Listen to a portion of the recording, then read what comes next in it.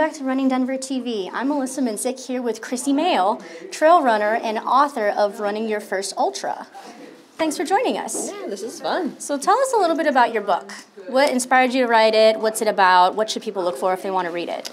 It's called Running Your First Ultra, and I was approached by Page Street Publishing last summer to write the book. They find people that are well-versed in what they're doing on the internet, and then they create books out of it. And I just fell in love with the project and the idea. I've been coaching first-time ultra runners for about 5 years now, and so I was pretty insistent on the first ultra type style of book. It turns out it actually has a lot of information that runners that are just getting into 10Ks, 5Ks, marathons, as well as people that have been running ultras for years. There's always something more we can learn, and I just took the voice of talking to first-time ultra runners because that's where my passion lies. Great. That's really interesting. I was thinking about asking you about that because the book is geared toward ultra runners, but I was thinking I bet there's some things in there that could be applicable to people running shorter distances. So what's like a snippet or two of something that you think is universal to any distance? The biggest one I would say is the core training. As runners, we get so caught up in the movement and moving and covering mileage and how many miles you ran this week. And I think there's a lot to be said for the counter movements that we can do to keep ourselves strong and healthy and not get injured so that we can keep running. So core is a big one, and I preach consistency. I think it's really important. Even if you only have 20 minutes, get out the door and get it done rather than I'll just do it tomorrow, or I'll do a bigger run this weekend. Right. It's actually healthier to keep your body moving daily than it is to weekend warrior it.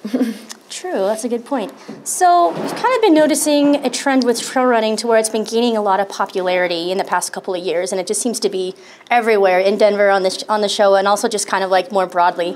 What do you think is kind of fueling that?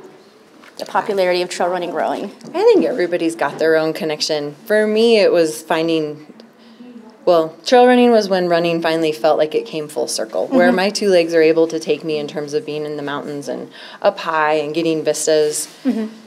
That feeds me, where I put a lot of energy into being a runner. I'd run half marathons, and I ran for the University of Washington, and all of those things were part of, I identified myself as a runner, but when I found trail running, I felt this is sustainable. The community and people that are interested in going to these places and the beauty of what I'm able to see because I'm running, that's when it seems like this is something I can do for a very long time. And I've been trail running for 16 years now. Oh, wow. Yeah, very long cool. distance stuff, yeah. Very cool. So obviously you're very accomplished with some of the things you've done in the past. What's up next for you?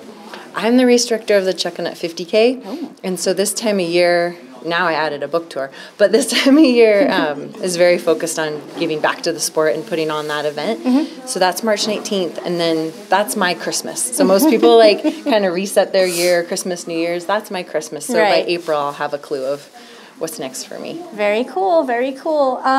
Anything else you'd like to add? I think this event that we're doing tonight for Runner's Roost is super exciting. I love seeing women getting together and women growing in the sport. The next book I want to write is Running with Boys, because I grew up in the sport running with the dudes, so I'm really excited to see women's events coming and women getting together and seeing what they can do when it comes to being out in the wilderness and experiencing trail running. Great. Krissy, thank you so much for joining us. It's so cool to have you on the show.